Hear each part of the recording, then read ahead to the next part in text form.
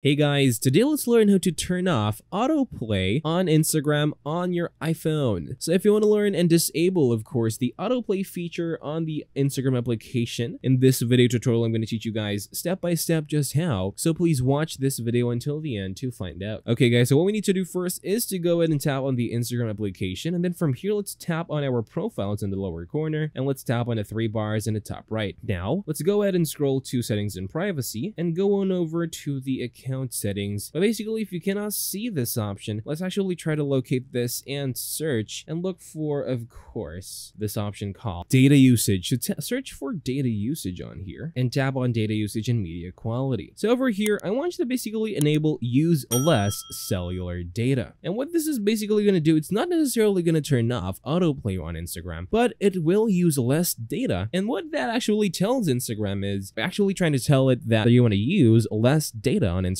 So since the autoplay feature is going to use more data than usual, turning on this use less data feature is going to lessen the chances of the autoplay happening, since it is going to utilize less data for conserving data, of course, on the Instagram application. That's a quick fix, of course, and not really a direct fix, but that's a quick workaround on how you guys could turn off autoplay on Instagram. Thank you guys for watching this video. I'll see you guys on the next one. Please like this video and subscribe as well if you guys learned something. Take care. This is Web Wizard.